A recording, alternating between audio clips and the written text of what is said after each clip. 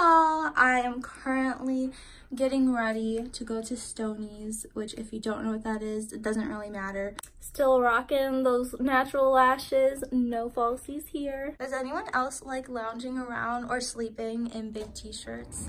They're just so comfy. And I do have shorts underneath. I am just all about that Disney life though.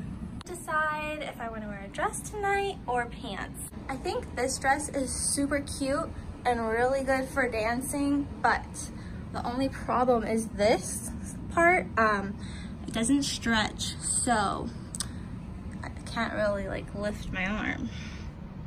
That's as far as I can lift it. So when I'm dancing like this, I don't know if it's gonna work out. I have really been wanting to do a Disney bound of Ariel in this though, like her village dress. I think it'd be so cute. It's gonna take our chances and go with this dress because I feel like feeling like Ariel tonight, even though nobody else is gonna know that that's what I feel like. So here's the outfit and let's go chat really quick. My curls always go like the opposite way of what I intended them to do. Life update, Bible study groups going well, girls are showing up, we're doing this thing. I'm gonna insert a photo right here.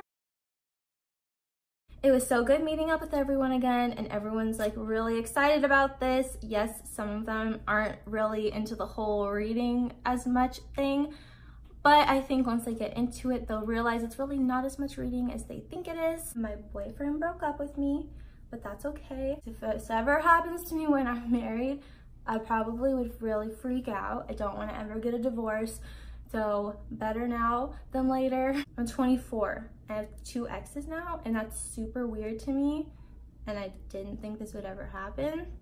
So I really am valuing the whole dating thing, and I'm gonna have to say no if I don't think it's gonna work out, because I was right about this situation. I just knew it wasn't gonna work and it didn't. So I'm gonna be even more hard to get now, but I'm not trying to. That's just how I am. I'm not gonna cave in and be like, you know what, I'm young, let me have a boyfriend even if I don't think it's gonna end in marriage. No, that was very poor thinking. And it wasn't even that. I was like, you know what, maybe it will end in marriage, but like there's no way it would have. So I gotta make sure I keep my head on, screwed tight, plug Jesus in there, and just remember, just be patient.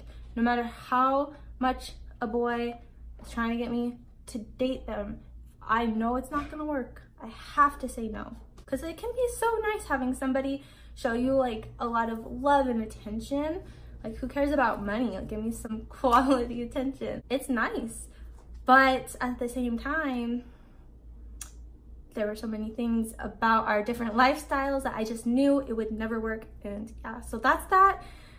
If you guys want to ask questions, ask later maybe. I don't want to say too much because it's his life too, but yeah, I'm fine. I'm 24, my biological clock is ticking, but at the same time, I've always wanted to adopt anyways. I'm going to see Toy Story 4 on Friday. I'm so excited. I always loved Toy Story. I did not watch the preview. I like to be fully surprised.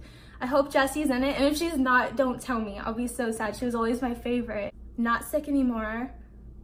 I mean, kind of. I'll be honest. Every night, like, it comes back a little bit. I'm just prone to lung problems. So we're gonna go dancing now. Let's go.